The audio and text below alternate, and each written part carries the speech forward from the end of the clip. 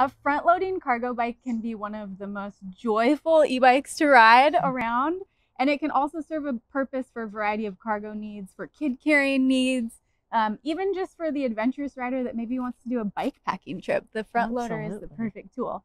So we are here today with Riese Müller's front-loading cargo line, and that is the Load series and the Packster series.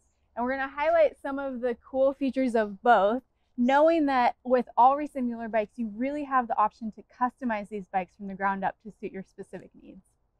So Amy, the Packster is nice and shiny, and I'm so curious about this box. Let's walk through the Packster first and then head to the Load after that. Okay, let's talk about some highlights of the Packster. This particular bike has been with Riese Müller for quite some time. Some of the highlights are this box.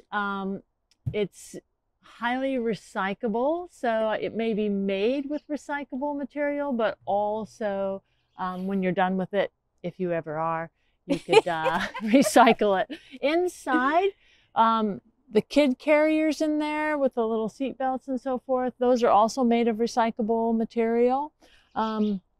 Something cool that differentiates this model from the Load series is the batteries are actually integrated into the frame. So with this particular one, you have 2 power tube batteries in there, so you get a lot of range with it.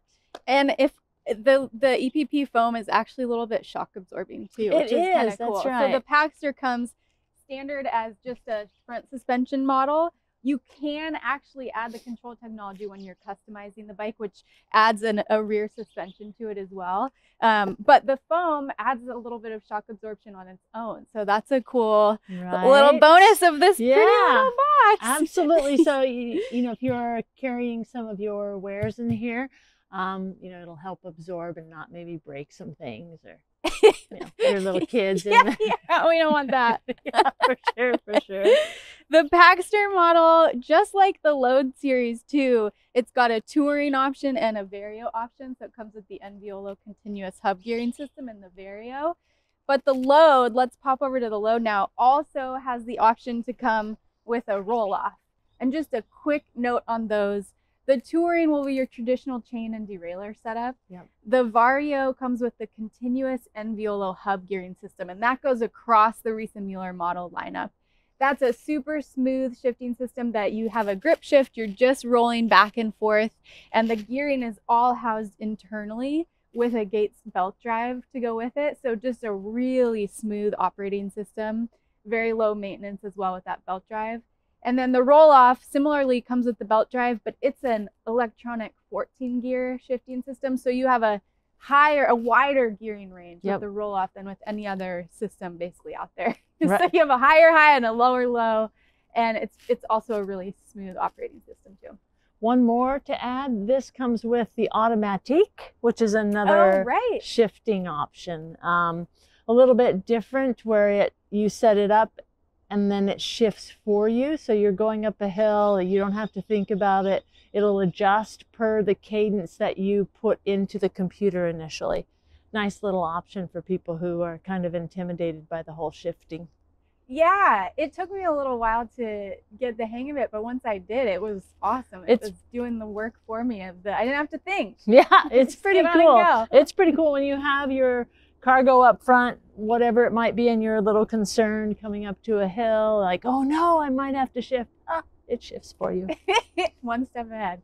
Another cool thing I love about, well, both of these bikes are equipped with the Bosch Cargo Line motors. Yep. The Packster has the ultimate torque with the Cargo Line 20-mile-per-hour motor.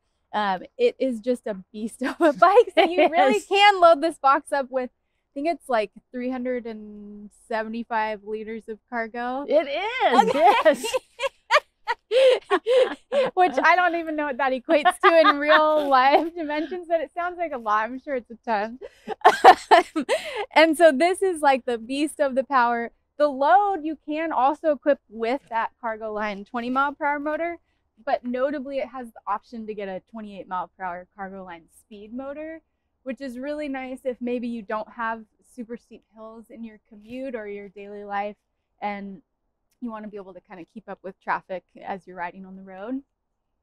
The Load series has the tried and true Load models, the 60 the smaller and the 75 the larger. Yep. And then this year with the introduction of the Load 4, the Load 4 just indicates you're getting the smart system. Yep. Bosch smart system, which excludes the roll-off for now, at Yep. least. So Touring and Vario with the smart system. The Load, in my mind, really shines with its off-road capability. It has the option to get these GX tires, which notably the Packster does too. Yep. But it comes standard as a dual suspension bike. So even if you're just riding around some roads that may have potholes or a lot of speed bumps or anything where you feel like a little cushion will be appreciated, the Load is awesome for that. The little bit sleeker box, it has the kid seats as well, or just a cargo carrying option. But it just is all around super, both of them super cool. Yeah. Bike. You can't go wrong. You can't go wrong. And we are a test center too for Riese Müller. So come and ride to your heart's content to see the difference between the Packster and the Load, see if one strikes your fancy. But the front cargo option is the way to go.